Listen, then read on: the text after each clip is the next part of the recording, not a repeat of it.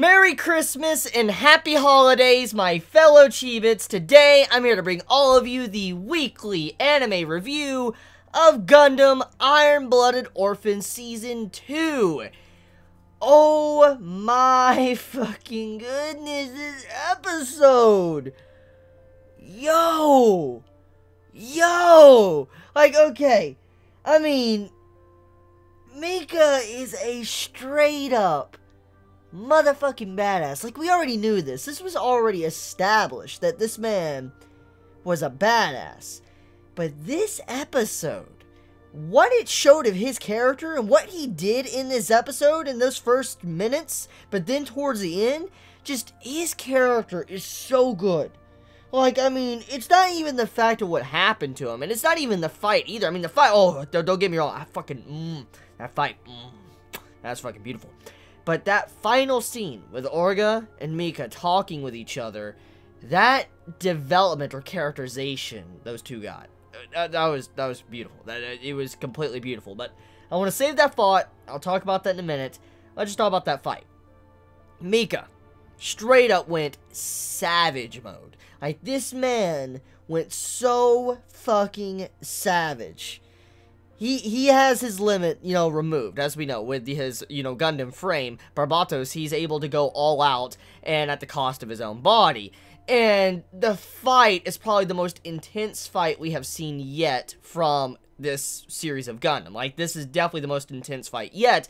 This man pushes himself to the absolute limit, and the way he just goes so savage up against this mobile armor, just ripping it apart. He loses parts of his own Gundam frame, and he continues to go in and smashing himself up against it. It was fucking scary. It was like a very disturbing and scary fight, just seeing Mika go in like that, not stopping, and he just didn't even give a shit about himself at all. You could see where he was just going in to fight, and it was like almost like he was trying to self-destruct. He was trying to kill himself in the process, and it was just such a crazy demonstration of his power and what Barbatos is capable of, but also Mika too, while he pilots this Gundam frame. And just seeing this man charging in, you just see him go in, he's attacking the mobile armor. As soon as he's done with that, he turns around, he attacks again, he loses a fucking arm, and he goes in and attacks again. He loses his weapon, he goes over and grabs someone else's weapon out of their freaking hand and starts fighting with it. I mean, Mika just proved he was a freaking savage. Like, oh my god. Like, yo, I've liked Mika as a main character since the very beginning, ever since I saw how cold he was. But this episode, damn, like, oh my god. Okay, so Mika's body situation. Let's talk about that. So, his body, he's crippled now. Like, it's not just his arm or his eye now. His entire right side of his body doesn't even work. He cannot move his right arm. He cannot move his right leg. He cannot see out of his right eye. So, he has half of his body completely useless. Like, he just can't even use it. So, he's paralyzed. Half his body is. And that's bad, because you gotta realize, if you lose an arm and an eye, that's gonna complicate a lot of things. But also, losing your leg on top of that, that means half of your entire body. You're not gonna be able to walk. That's the big thing. You're not gonna be able to go use the bathroom. I mean, that doesn't seem like, you know, it's big at all. I mean, you might not think too much about it, but I mean, just imagine if you couldn't go out of your way to use the bathroom. You go by yourself to go use the bathroom. If, you know, you needed someone else to feed you and all that because you just can't really lift yourself up to start eating because you only have use of one arm. I mean, you could eat, but I mean, you just can't lift yourself up. If you're lying on the ground, you can't really get your ass up. I mean, you could try to, but it's gonna be fucking hard. And I mean, just imagine not being able to do these simple little things, you know, getting up, trying to feed yourself, to go use the bathroom. I mean, he's gonna need help for everything, and that's gonna fucking suck. It's going to freaking suck. Just imagine if you couldn't do these little simple things that you do every single day. So Mika, he needs help with everything. He needs help going around, walking and going around places, and I mean, he can't even use a wheelchair either because, you know, half his body doesn't even work. So I mean, he always needs to be carried around. So I feel really bad for him because, I mean, he's in a very sad situation. But the big thing about it is that it didn't really bug him as much as I assumed it would. I mean, if you were a natural and normal person, if you lost half your body, you would be in depression. You'd be very depressed, and you wouldn't know what to do with your life, honestly. You probably wouldn't. I mean, it may be a rare case you could probably accept it all, but majority of the time, if you're a normal, natural person, you're going to have a struggle. You're going to have a lot of struggle. You're going to be having a lot of issues dealing with the life you have now. And Mika, he was just accepting everything. He accepted everything. He couldn't use his leg. He couldn't use his arm. He can't use his eye.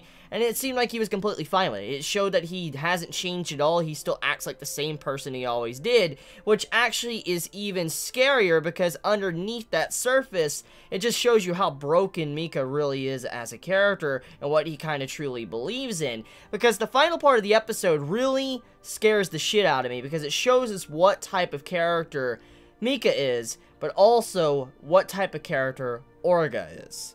Now, that is something that really got to me in this episode, because it was a Mika-focused episode, seeing what was going on with him, but at the same time, though, there was development going on with Orga and what he really is doing in the grand scheme of things, and what he stands as a character, and what is happening to Tekkadan thanks to him leading.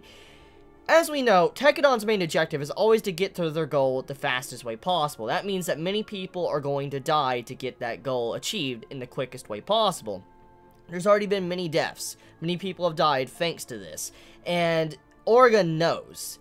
He knows what he has to do. And even in this episode, he realizes, thanks to what they need to do, get to the goal the quickest way possible, he's having to throw someone under the bus constantly. He's having to throw Mika under the bus. He's having to pretty much say, you're gonna have to die to accomplish what we need to do.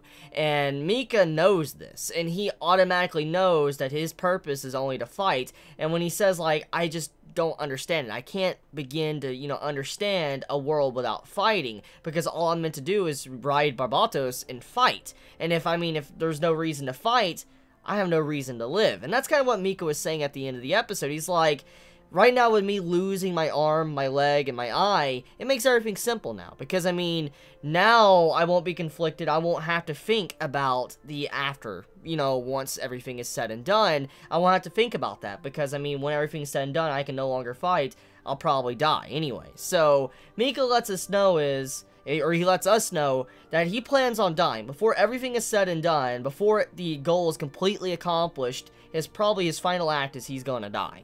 And that saddens me to see how his character is. He's already willing and accepted his death. He realizes his only purpose is to fight, since now he can't even move around unless he's near Barbatos. He has that attachment to it, this connection to where he will always have to be near it to be a regular person once again. And so it saddens me to see his character like that. But then going into Orga as well, how he's willing to throw all the characters under the bus just to accomplish the goal for Tekkadan, it's scary. His character and his characterization he got in this episode is honestly scary. It's even scarier than Mika, what he got in this episode, because he says he will not apologize for what he's doing to Mika. He feels upset, he's sad, but he's not stopping it. He's not stopping what they set out to do. He's not trying to negate the path or anything, take a safer path. He's still continuing to go down that path, even though it's reckless, and that is scary, because you're having it to where he's throwing these people under the bus, for instance, Mika, and other people too, so, yeah.